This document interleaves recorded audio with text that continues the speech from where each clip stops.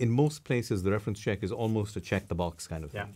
For you, that's really the central step of the process. It's more important than the actual interview process. And how do you go about doing it? So part of it is just spending a lot of time, so that, if we have to spend hours getting to people who know this person. So hopefully they've worked for a couple different companies.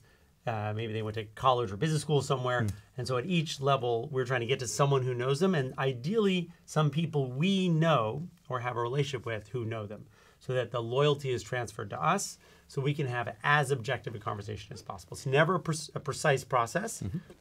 But if I ask 6 people, about you or someone else, I will start to see some commonalities.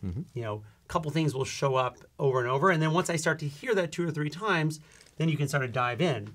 I can start saying, wow, so a lot of people are mentioning that, this person can have attention to detail, but is it too much? Is it, and delve there to see. You're not trying to disqualify people. You're just trying to understand what you're getting.